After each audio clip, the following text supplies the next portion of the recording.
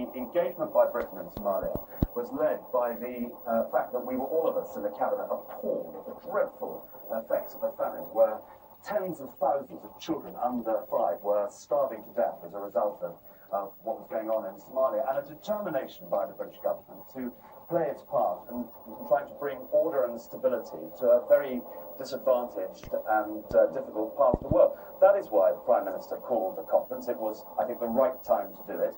And we did it because we are horrified by the dreadful effects of the famine, the lives of people in Somalia, where a girl is more likely to die having a baby than to complete her primary schooling.